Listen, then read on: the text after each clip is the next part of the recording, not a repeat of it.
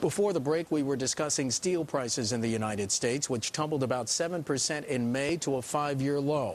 Daniel DiMicco is chairman, president, and CEO of Nucor Corporation, the second largest U.S. steel producer.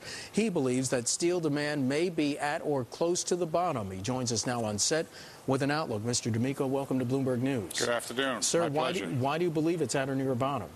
Well, it's a situation where we've seen significantly reduced order entry since this thing started back in September, October, November. And it really has to do with the difference between apparent demand and real demand. Real demand is what's really going on. Apparent demand is dictated by what your customers are doing with inventories. If they are not ordering because they've got more inventory than they need, they sell out of inventory and only fill in holes occasionally. And so our operating rates and order entry rates as an industry went down, and in the first quarter was around 40%. But that ties into what I was going to ask you, because you said last week, your quote was that order entry has improved. It has. Absolutely. What signs? What's happening now is the apparent demand is moving up to meet real demand, which hasn't changed. We haven't seen any significant, even really serious green shoots in improvement in demand for steel. But what we have seen is our customer base, OEMs, service centers, distributors, start to order at a level that's consistent with real demand as opposed to below real demand. What about the manufacturers? Our order entry rates have gone up. The utilization rates for the industry have gone up, but they're still at Depression-era levels. We're going from 40%.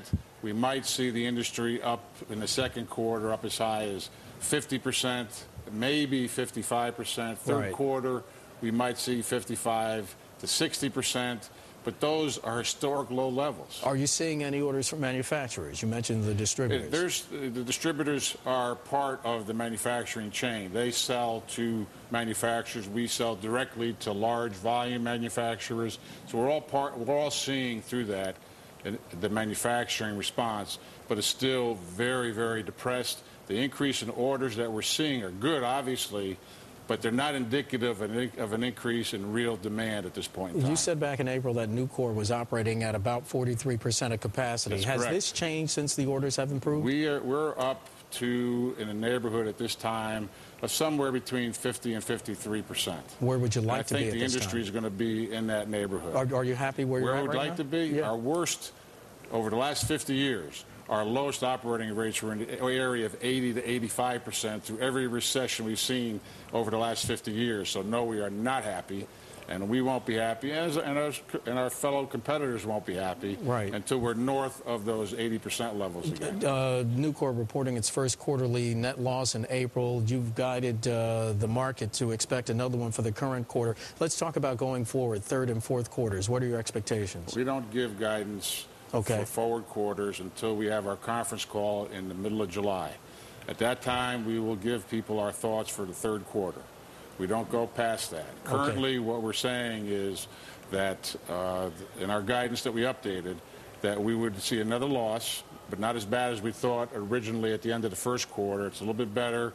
Part of the reason for that is we have seen an uptick in operating rates due to apparent demand coming up to real demand. And because our people have done a great job of getting costs down. Mr. DiMicco, Nucor is the only major steelmaker in North America to avoid layoffs. How did you do it?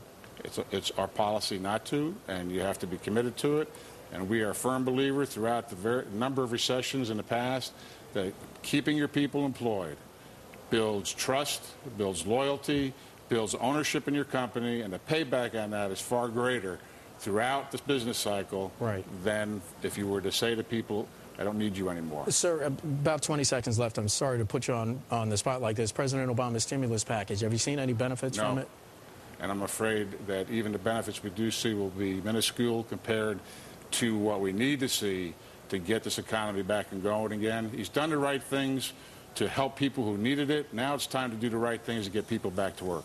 Dan DiMicco of Nucor joining us on set. Sir, it's a pleasure. Thank you very much. Thank you.